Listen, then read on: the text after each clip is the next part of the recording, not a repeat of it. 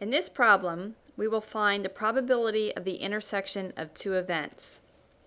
The probability of A intersect B is equal to the probability of A given that event B occurred times the probability of event B occurring.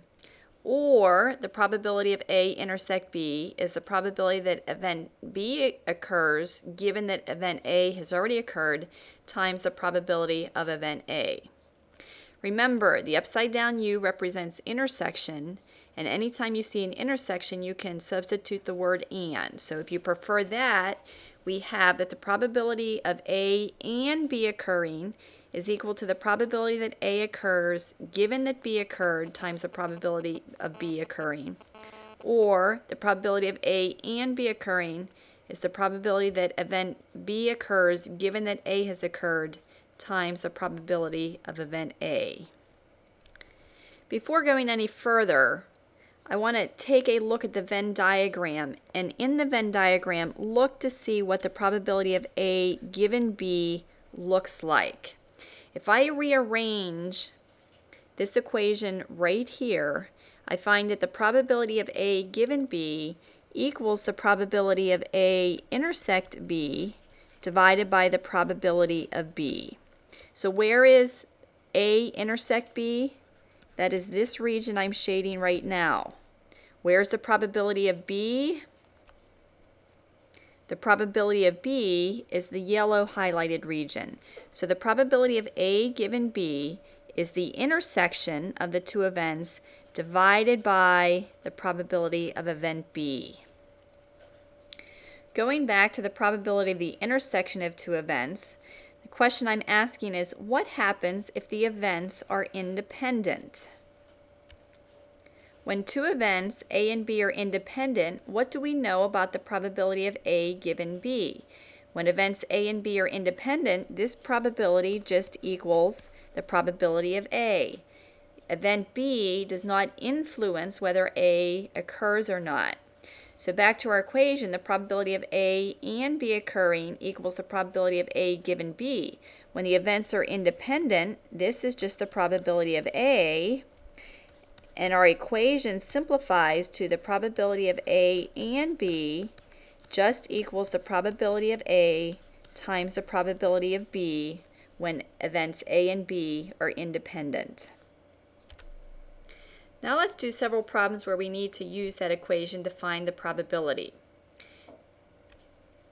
Suppose you are drawing cards from a standard deck of cards with replacement.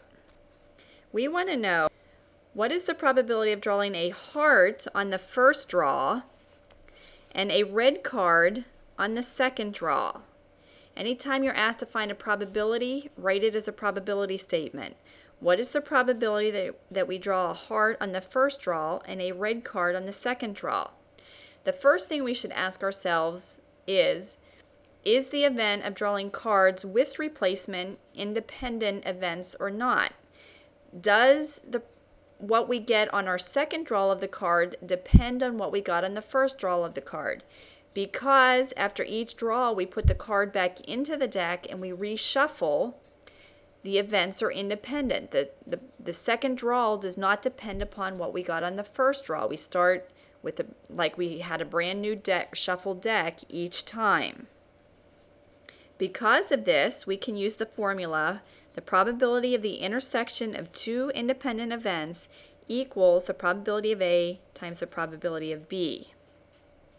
So the probability of drawing a heart on the first draw and a red card on the second draw just equals the probability of drawing a heart on the first draw times the probability of drawing a red card on the second draw. What's the probability of drawing a heart on the first draw? Well, there are 13 hearts out of 52 cards, or 1/4. What's the probability of drawing a red card? There are 26 red cards out of 52. That's the same as 1/2. And we see that the probability of drawing a heart on the first draw and a red card on the second draw when we are drawing with replacement is equal to 1/8. What happens to the probability if instead of drawing with replacement, we select cards without replacement. So once we draw that first card, we do not put it back into the deck. Are the events independent now? Does the probability of your second draw depend upon what you got on the first draw? The answer is yes, and we no longer have independent events. And we must therefore use the formula for the probability of the intersection of two events is equal to the probability of A given B times the probability of B. Again, we want to find the probability of drawing a heart on the first draw and a red card on the second draw. Writing our probability statement, it's the probability of a heart on the first draw and a red on the second draw. Using our formula right here, this will equal the probability of getting a red on the second draw given that you got a heart on the first draw times the probability that you got a heart on the first draw. What is the probability that you get a red card on the second draw given that you got a heart on the first draw? Well, when you take your second draw, how many cards are left in the deck? 51, because after your first draw you kept that card out. How many of the remaining 51 cards are red? Well, if your first card was a heart, that is a red card. So instead of starting the deck, so out of the 51 cards that you're starting your second draw with, 25 of them will be red cards. So the probability of drawing a red card on the second draw, given that you had a heart in the first draw, is 25 out of 51. What is the probability that you drew a heart on the first draw? We saw from the previous part that that equals 1/4. And the probability turns out to be 12.25%. So it is slightly less than if we were drawing with replacement. With replacement, it was 1 out of 8, or 12.5%. So the probability drops slightly. If you do not have independent events, you must use this equation for the probability of the intersection of two events. If the events are independent, you can use this equation. Let's do one last problem. June and July are the most popular months for vacationing for families in your local community. Suppose the probability that a family vacations during June is 44%. The probability that a family vacations during July is 60%, and the probability that a family vacations in June, given the family vacation during July, is 20%. We want to find the probability that a family vacations in both June and July, the intersection of the two events. Let's start with the Venn diagram. We know the probability that the family vacations during June is 44%. This entire region must be 44%. So the probability of vacationing during June is 44%. The probability that a family vacations during July is 60%. This entire region is 60%. So the probability that a family vacations during July is 60%. What additional information do we know? We know that the probability that the family vacations in June, given the family vacations during July, is 20%.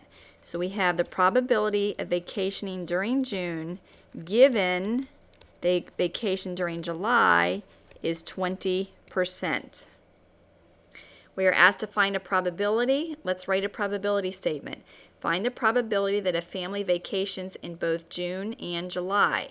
So in our Venn diagram, we are looking for that region right there. Writing it as a probability statement, we want to find the probability of vacationing in June and July. Using our equation for the probability of the intersection of two events, we know that this will equal the probability of vacationing in June given the family vacations in July times the probability of vacationing in July. What is the probability of June given July? That is 20%. What's the probability of vacationing in July? That is 60%. So the probability of vacationing in both June and July is 12%. So using this equation, we can always find the probability of the intersection of two events A and B. When A and B are independent, the conditional probability just becomes the probability of A, and you have the probability of the intersection of the two events equals the probability of A times the probability of B.